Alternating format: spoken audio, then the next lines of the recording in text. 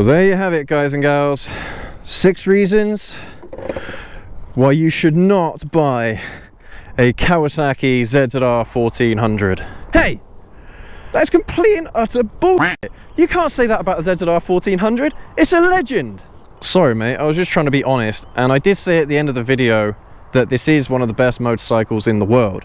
You did watch the end of the video, didn't you? You watched the end of the video, didn't you? I didn't need to, you moron. I got to the bit about speeding tickets and I just had enough of it. I've had it up to here with your bullshit. Take it all back. No, I'm not going to take anything that I said back, as there's loads of really good information in there that some people would find useful despite how good it is. Don't make me come over there and take this bike away from you, you goblin.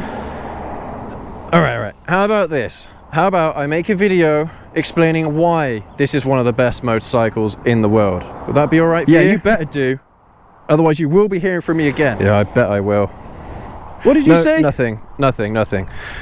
Look, how about I make a video giving you 6 reasons why you need a Kawasaki ZZR1400 in your life. How does that sound? Yeah, that should do. And don't say anything about the Hayabusa. It's a shit bike. I quite like it. No, you don't like the Hayabusa. Some dickhead at Suzuki took a shit, put 2 wheels on it and called it a motorcycle. You do not want to say anything about the Hayabusa. Just pretend it doesn't even exist. All right. Have a good day now. Don't tell me what to do.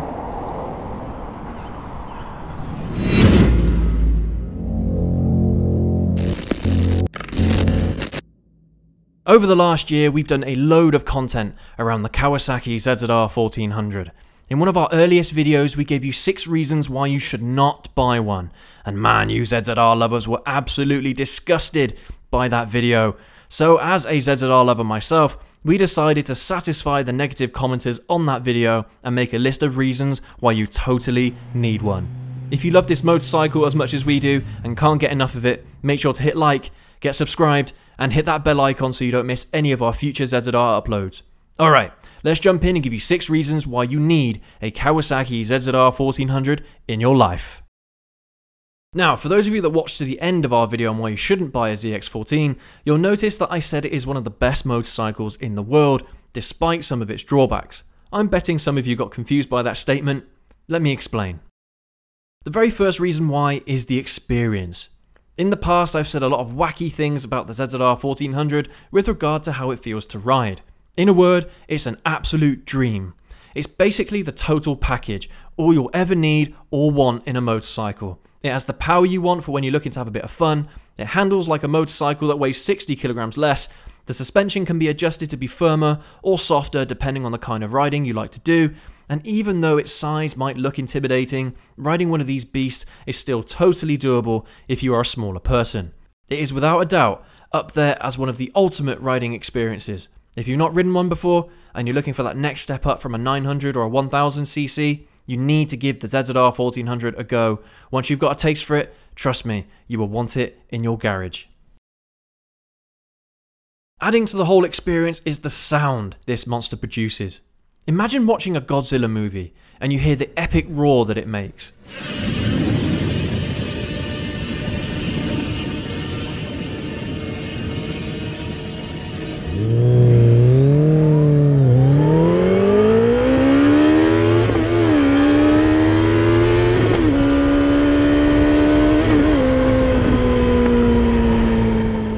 That's basically what you can expect.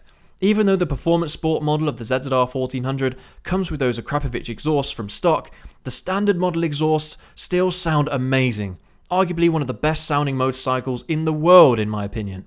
Certainly some of the loudest I've heard on a stock motorcycle. Now, of course, that statement is up for debate, so let me know in the comments the best sounding motorcycle you have ever heard. I unfortunately don't have a decibel meter to measure it, but anywhere you go, the sound of the ZZR1400 can be heard from pretty far away. When I'm on my way to work, all the staff know that I've arrived.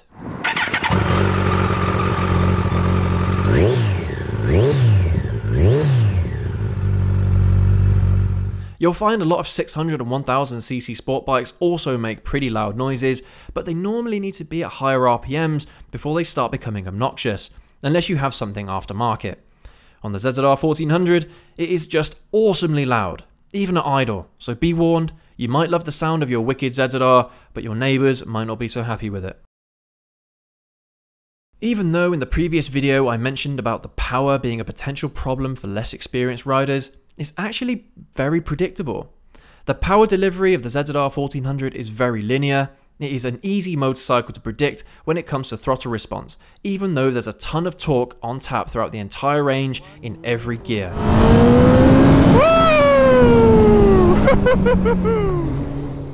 You certainly don't get that all or nothing feeling as you do with some other bikes, so you do have the opportunity to ease yourself into riding it. That said, I can't state enough the level of respect and control you need to have on this motorcycle. It can be impossible to control if you're stupid with it, so please keep in mind that even though getting used to the power delivery of the ZZR is fairly straightforward, it is still very easy to get yourself carried away by your thirst for power.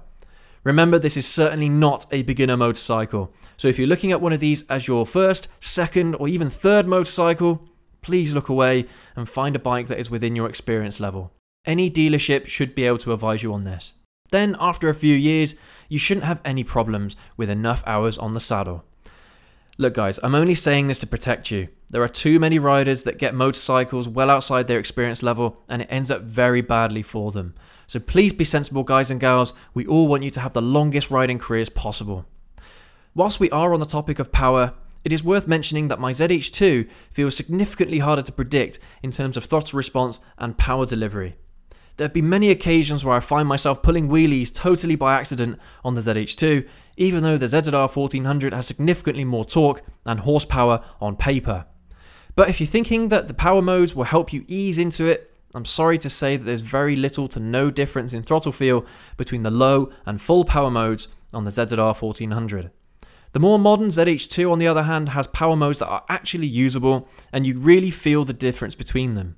Make sure to go check out our ZH2 power mode test video afterwards, I'll leave it in the top corner for you.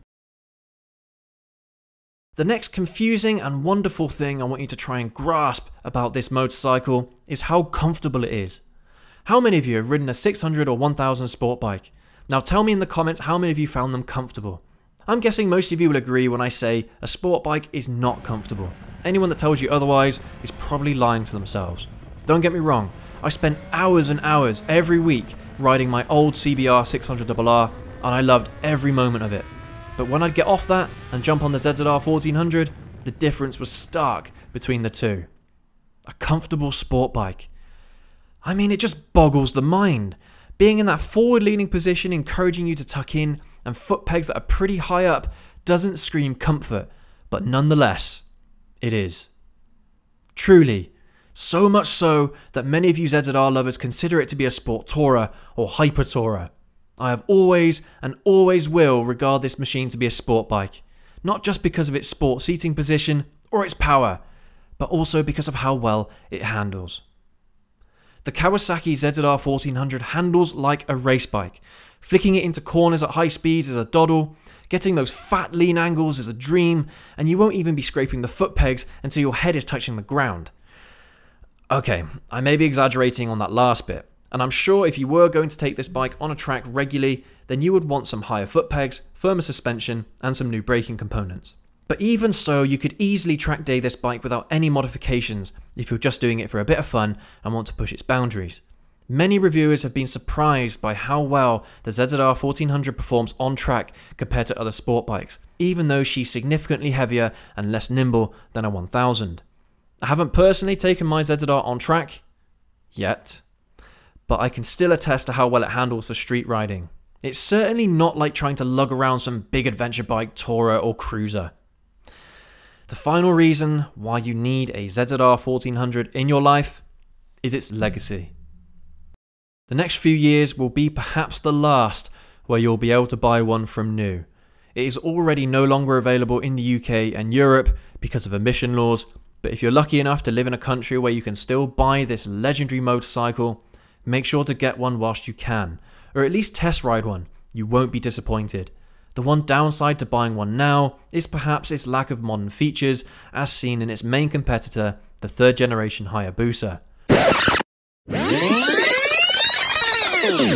Oops, I wasn't meant to mention that bike, was I? But it is true that a lot of potential buyers are looking for those modern creature comforts, such as a TFT display, cruise control, launch control, etc. None of which are present on the current ZZR1400.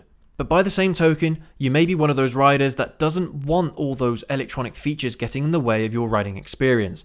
And of course, you may have noticed the substantial difference in performance there is now between the 3rd gen Hayabusa and the current gen ZZR1400, on paper at least. And to be fair, you probably wouldn't feel much difference in performance between the two in regular street riding.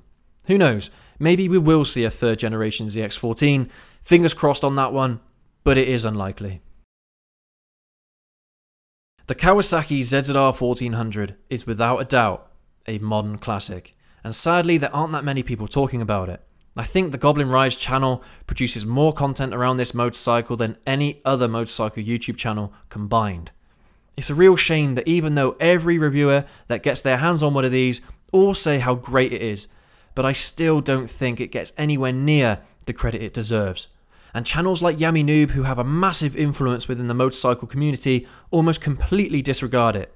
If you guys and gals agree that this legend deserves its place in the halls of fame, let me know in the comments, hit like, get subscribed, and help me put this motorcycle back on the map as the one that was, and always will be, the Hayabusa killer.